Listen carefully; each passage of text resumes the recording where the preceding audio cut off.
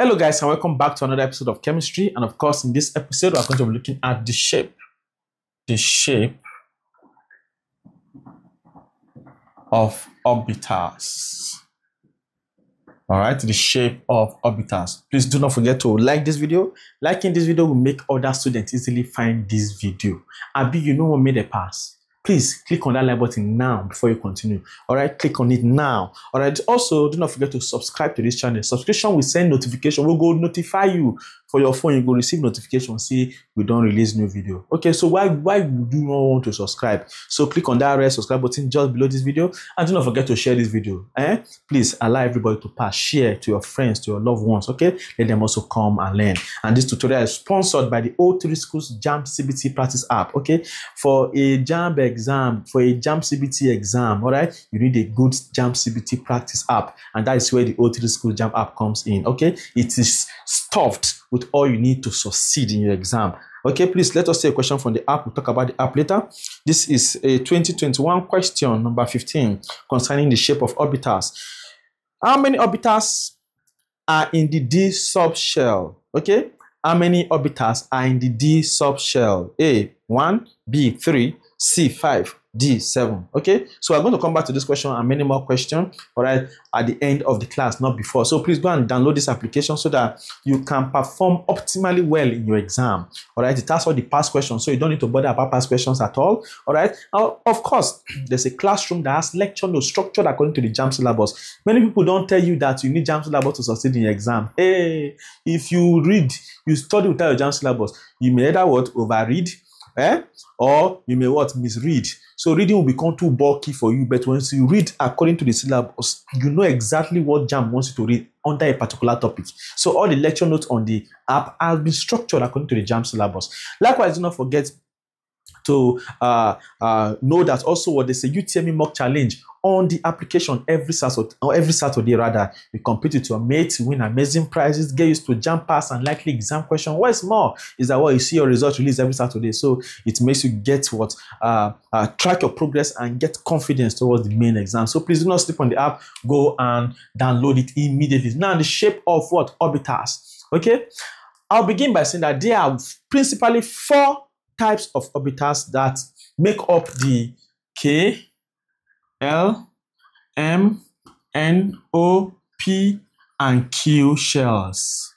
Okay, if you followed us when we did electronic configuration, this will not be new to you. All right, all the shells will not be new to you at all. So if you have not watched electronic configuration, go back. From the first episode, I'll be talking about electronic configuration. So if you do not know anything about electronic configuration, go and watch it. All right, so this one is set by the azimuthal or quantum number. Okay, so the K, L, M, N, O, P, Q, P, and Q shells. All right, there are 4 types of orbitals, okay, that make up these shells, and they are, of course, the S, the P, the D, and the F. Okay, and what this SPDF orbitals means, this S stands for what? Sharp. Take note. Okay, it stands for sharp. This stands for what? Principal. Okay, this stands for diffuse. Okay, and this stands for fundamental.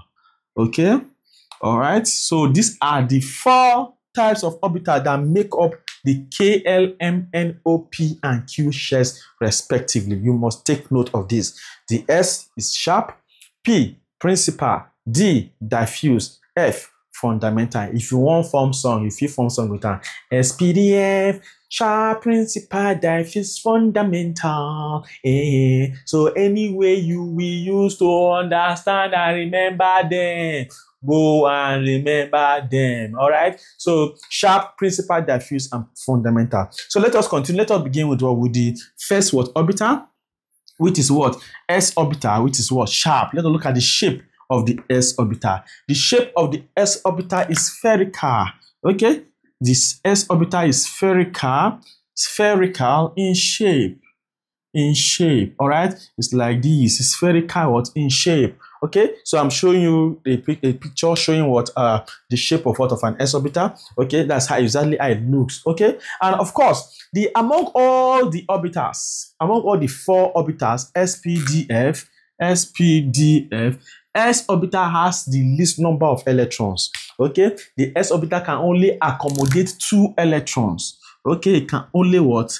Accommodate what? Only 2 electrons. You must take note of that. Among all the 4 orbitals, s orbital has what? The least number of what? Electrons that it can what? Accommodate, and that is what? 2 electrons. Okay, I'll recap again. I said that what? That the s orbital is spherical in shape. Okay, and what? Accommodate the least number of electrons among what? The 4 orbitals, and can only accommodate 2 electrons. Now, that is all about the s orbital. There's nothing more to know. All right, now let's talk about the p orbital.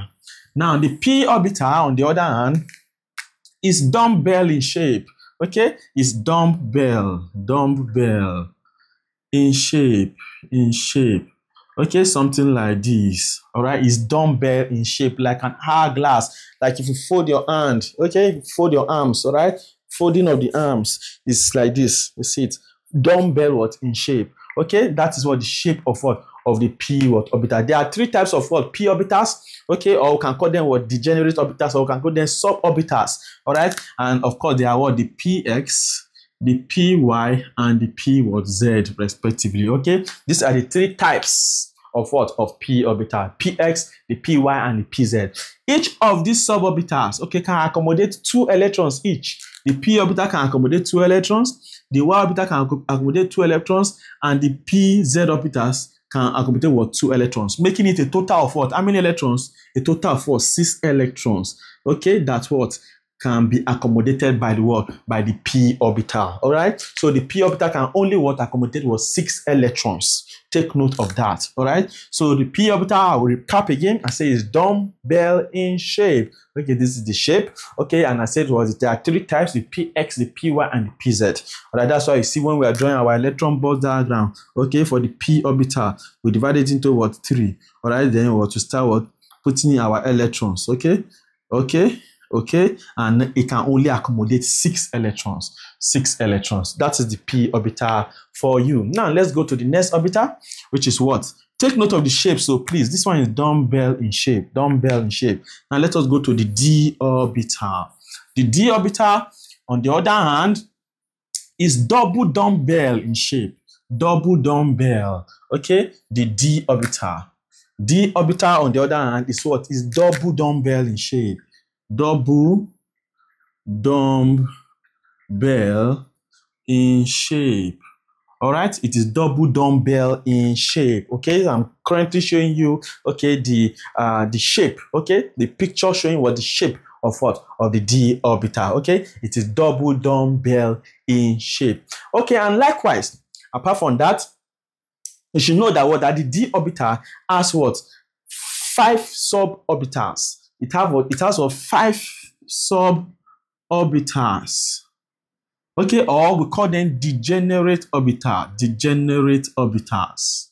Okay, as what? 5 suborbitals, or call them what? The degenerate of orbitals, and they include, of course, the dxy, the dxz, the dyz, the square, the x square, y square, then the z what? Square. Okay, these are the what? The degenerate what? Orbitals. Okay, of what? Of the d what? Of the d what? Orbital. Okay, it degenerate. These are the 5 suborbitals. This one, the xy, the xz, the yz, the square, the x square, y square, and what? The z was square. Okay, so these are what? The 5 suborbitals of the d orbital. Okay, so please take note of that. Each of them can accommodate 2 electrons each. 2 electrons each.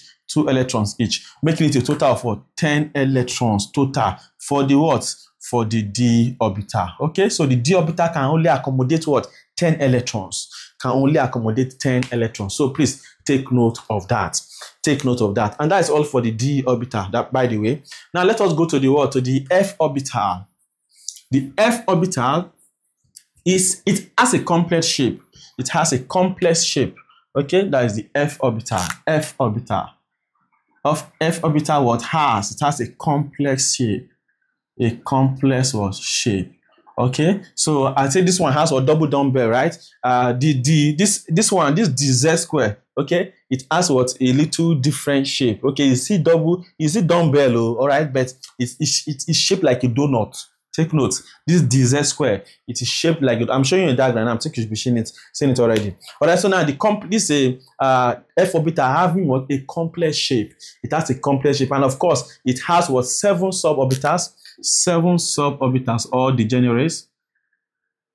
7 suborbitals or degenerate, as you may call it. And of course, each of those suborbitals can accommodate 2 electrons each. And that makes it what? A total of what? 14 electrons. That's what can be accommodated by the F orbital. All right. So please take note of that and know peace. Okay. So now we have seen the shape of S, which is what? Spherical. So we must know their shape. Okay. SP, dumbbell, D, double dumbbell, F, complex. Okay. So those are the shapes. You know the number of electrons they can accommodate. All right. You know what they are suborbitals. All right. So that is very necessary. We are going to see some questions now where you will ask that kind of question. So please, you don't need to fade anything when it comes to what organic chemistry. 1 mark is very important. You may just set it from your off in a very simple question. If you don't know it, you don't know it. All right. So please keep liking this video, and of course, drop comments. Encourage your commander. Okay. Some of you are selfish with comment, are selfish with like. Okay. You will not repost. You will not share. You will not share. You will not share. You say my people, my village, you know they hear give person no. My village, you know they hear give, you know they want make people part. Better run for that village. So please keep on liking. Now let us continue. We are not done, oh. Okay, we are not done with this episode. All right. So now what next? I'm going to see what I told you that the p orbital is what? Is dumbbell in shape. The p orbital is dumbbell in shape. Okay, let me show you how the p orbital is. It's dumbbell in shape. This side is the head. Okay, this side. This one is called what? The side. This is a p orbital. Okay, this is the head. This is the what? This is the side. Okay, so now the s orbital. This one is p orbital. The s orbital does not have head. Or it's spherical now, Abi. So it does not have head, it does not have a side. Okay. Now, when an s orbital overlaps with any other orbital, let's say for example the p orbital, okay, overlaps. When an s orbital overlaps, when it overlaps with any other orbital, let's say for example like the p orbital, okay, let's say s orbital plus p orbital, the overlapping are going to have what? Okay, they are now going to have what and so when they overlap like this, a strong bond is formed. A strong bond called the sigma bond. Sigma bond is what is formed, represented like this. Okay, so when an s orbital overlaps with a what? With any other orbital, okay, like what? Like the p orbital as we are seeing here, okay, it leads to the formation of a very strong bond called what? The sigma bond. Take note of that. Now, sigma bond can also be formed when 2 p orbitals overlap head-on. Okay, when two p orbitals overlap head-on, sigma bond can also be formed. Let me show you an example. Okay, so this is the side. This is what? This is the head. So when 2 p orbitals, okay, overlap. Okay, let's say we have this p orbital plus what? Overlapping with this p orbital to now give us like this. Okay. Overlapping like this, okay? The bond that is formed, if they are overlapping head-on, take note, okay? If they are overlapping what? Head-on, this is the head, okay? They are overlapping head-on, it leads to the formation of a sigma bond. Sigma bond, all right? So when 2 p orbital overlap head-on, take note, all right? It leads to the formation of a sigma bond, okay? But when 2 p orbital overlap laterally, when they overlap laterally, okay, that is what? Sideways, okay? Let's say like this. That was a p orbital like this, then plus another one like this, overlapping. This is like 8, Abi. Then you now have something like this, all right? Okay, so this is what? Lateral what? Overlapping. When you say they're overlapping what? Laterally or what? Sideways. Okay, so this one is what? Sideways or overlapping. When they overlap sideways, it leads to the formation of what? Of a pi bond. Pi bond. Okay, pi bond is formed. That is what? Pi. Pi bond is formed when 2 p orbitals overlap what? Laterally or what? Or sideways. But if they overlap what? Head on, a sigma bond is formed. You must know this and use it to what? To know peace. Okay, so in the last episode we hinted about pi bond and sigma bond. All right, now the carbon to carbon bonds, the carbon to carbon double bond that is found in alkenes, carbon to carbon double bond that is found in what? In alkenes. Okay, it has what? I told you in the last class, it has what? One pi bond and what? One sigma what? Bond. Okay, take note of that. Now, during reactions, this pi bond is broken down. Okay, but the sigma bond is unaffected because, like I told you in the last class as well, that the sigma bond is what? Is way stronger than the pi bond. Is stronger than the pi bond. Okay, so during reaction, the sigma bond is what? Is unaffected, but the pi bond is what? Is broken down. Okay, so now, also, the carbon to carbon triple bond, okay, found in what? In alkynes. Alkynes. We're still going to talk about alkenes, and alkynes. No, both of you cannot wait. This organic chemistry now about this is perfect organic chemistry. So if this is even your syllabus, so don't joke with it. Okay, so now the carbon to carbon triple bond that is found in alkynes, all right, has what? 2 pi bonds, and what? 1 what? Sigma bond. Okay, now during reactions, these pi bonds are what? They are broken down. Okay, but this sigma bond is not what? Affected. Okay, and that's what sequence with the fact that I said that the sigma bond are stronger than the pi bond. Okay, but of course, definitely, I was comparing them with the alkenes in the last episode, and I told you that this triple bond found in alkynes, okay, is stronger than what? Is stronger than the single bond found in alkane. Okay, and I compared it with holding 3 biros or 3 pencils. It is easier for you to break 1 biro than for you to break 3 biros. Abi, it's easier. All right, so that's why this triple bond in alkynes is stronger than what? This single bond in what? In alkane. Okay, but this sigma bond that is found, okay, in what? In alkanes is stronger than what? Than this what? Pi bonds. It's stronger than the pi bonds that are what? Found in what? In the alkynes. All right, so please take note of what? Of that. Okay, sigma bond is stronger than pi bonds. Okay, so this is where we're going to what? Close the shop for this class. In the next episode, we're going to what? Talk about another interesting part as we continue our study into organic chemistry. Now let us quickly see a question from the application, and we are done. 2021 number 15, which says how many orbitals are in the D subshell? A1, B3, C5, D7. Okay, obviously we say what? The D orbital has what? 5 suborbitals. So that would be what? Option C, 5. Let's see 2004 number 33. The shape of the S orbital is A, elliptical, B, spiral, C, circular, D, spherical. The shape of the S orbital is what? Is spherical. All right, so these are many more questions on this app. Go and download the app and start practicing your way to success. My name remains Master T, your grand commander. All right, and I'll see you in the next episode. Thank you for watching.